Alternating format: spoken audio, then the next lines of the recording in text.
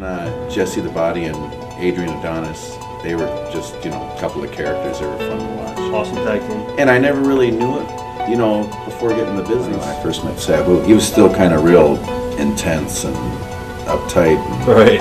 And, you know, and he had all the scars and stuff. And then back then it was like he would get off on it. Right.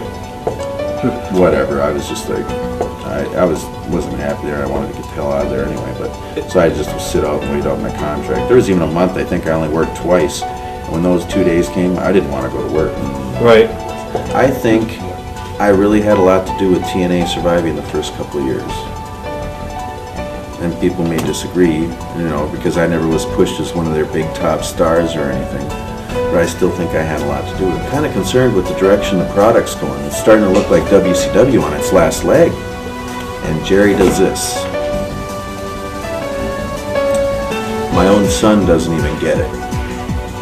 And I was like, all right, you said it, not me. MVP of the pay-per-view. And I thought, oh, you're real smart, Mark, aren't you?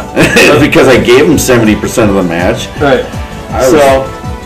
I was thinking while I'm laying there, I should just get up and beat the piss out of this guy on live on a pay-per-view right now, because he may have ended my career. Well, instead of just giving me his finisher, he's got to do a little special cradle booby driver.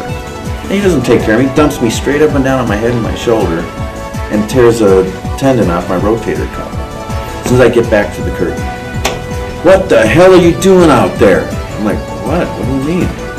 You're not supposed to be going out there and having matches like that. And I'm just like, whatever. You know, you're gonna bitch at me for working hard and doing a good job. So here I feel like they put me in an unsafe working environment. I get hurt and then I get fired. So, which was fine because I wasn't happy there. Here was the second time in my career I wanted to quit wrestling altogether. I said, I don't think I want to do it unless I'm in the finals with Tonka. He says, don't do it unless they put the belt on you. I said, yeah! You know?